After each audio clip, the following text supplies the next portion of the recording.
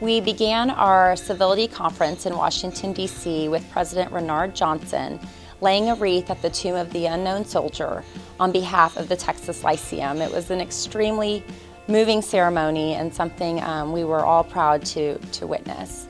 Following that, many of our guests were able to tour the United States Capitol, to go on the Library of Congress tours, to be able to visit a brand new museum in Washington, D.C., the National Museum of African American Culture and History. And then on Thursday evening, we had Civility in the confirmation process, where Senator Ted Cruz was able to welcome guests, an alumni of our organization, as well as having Jean Johnson Phillips, and Ambassador under George W. Bush, and current Secretary of Education, Betsy DeVos. The discussion of civility is needed right now. You look at so much of our political discourse, it's poisonous and partisan, people trying to tear each other down. I think in politics we need a lot more of those Lyceum values up here in Washington. We need a lot more of those Lyceum values in Congress, where we can disagree. We can disagree on issues without making it personal, without making it ugly, and learn to be friends with those who disagree with us, and learn to learn from those who disagree with us. A lot can come from understanding the other person's point of view. And the only way that that can happen is if you enter into a discussion with an open mind and open ears, and you're willing to think anew and to try and come up with what's best for the greater good, and not just for yourself or your particular narrow point of view. On Friday, we started our official meeting, where we had a breakfast with our delegation. It was a reception. We were able to hear primarily from Chairman Mike Conaway, Senator John Cornyn, and Congressman Roger Williams, where he actually touched on the shooting that recently happened at the Republican congressional baseball practice. Our title starts with two letters, U.S. U.S. Representative, U.S. Senator. That means United States. There are no R's and D's in those first two letters. And so when we get here, we should be representing the folks back home, those who voted for us, and even those who voted against us or didn't vote at all. We're their representative, and while we've got that pin on, or that voting card, my title starts with U.S. U.S. Representative, not Republican Representative or Democratic Representative.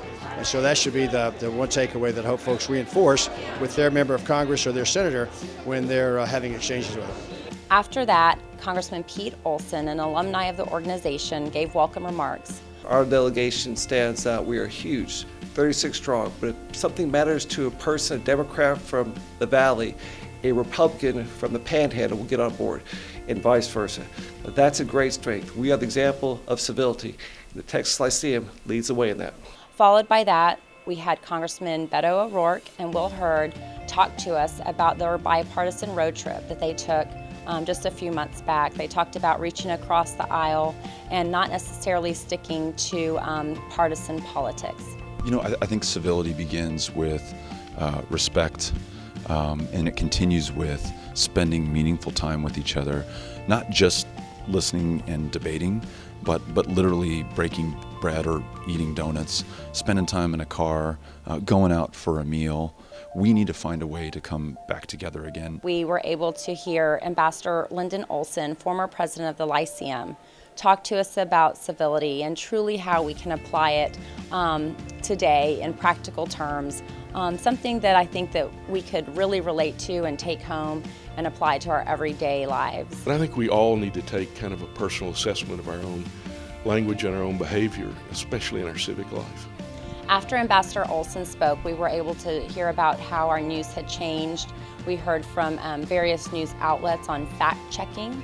We also heard about freedom of the expression on the web and how our social media has really played into civility. Well, I think especially when we're talking about civility in online conversations, it's really important for us all to become more aware of the tools and the different platforms that are available to us for the different conversations we might have. Different platforms have different audiences and different tools, and I think we'll all fare a lot better if we are a little bit more intentional about what are we discussing on which platforms. I think it's rough. I see my own Twitter feed, and it can be very discouraging. And I think that it'll be very interesting from like a PhD psychological point of view in a few years, just to see how this is impacting humans, because I don't think the human brain was built for this kind of negative feedback. And so I think it's really rough. I don't see it changing, but I do think that for now, all we have to do is have thicker skins.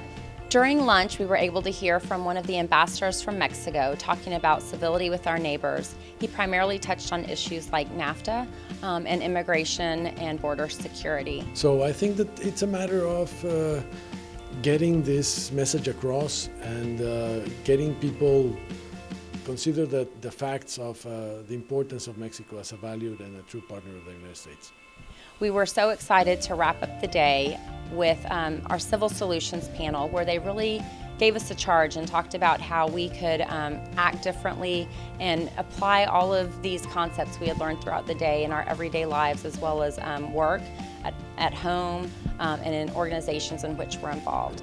I think the bottom line, no matter who you are, no matter where you live, no matter what you do, is it's important to listen.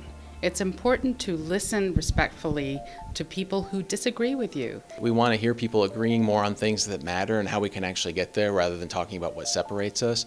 I think right now what's happening is our political leaders often feel incentivized to actually go to the extremes, and criticize, because it plays well with certain core constituencies. And so I think it's really on all of us to ask our public officials to actually be different in that regard. When you speak civilly, you expect other people to do it, and hold it as a high priority in your family, in your place of work, your representative in the government, in your community, that you start talking again about what a priority civility is and how we need to bring it back.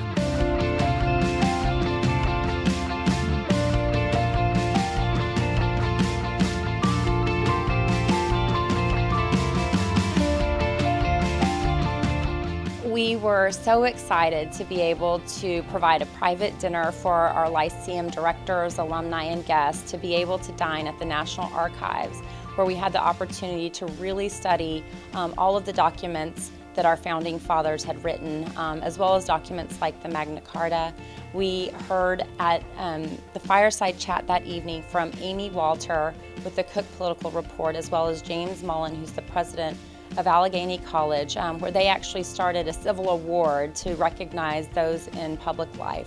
It's not about just going and doing anything more than just stepping back while an event is happening or an issue is being debated and say, I wonder what it would be like to be arguing this side. What is it like for these people? And to understand a little bit more about where they're coming from before having the immediate knee-jerk reaction of, that's fantastic or that's terrible.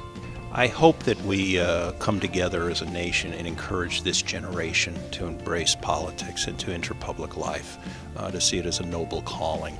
And that's what gives me hope looking to the future, that this generation, if it engages public life, will make a very profound difference. We were able to end the evening with a discussion with Dr. Edna Green Medford and Dr. Denver Brunsman, where they talked to us about presidential promises made and kept.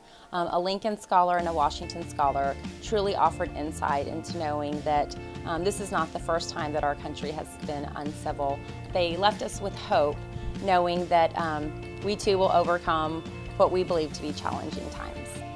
The purpose of politics and the purpose of public service isn't necessarily personal gain or self-interest, it's the common good.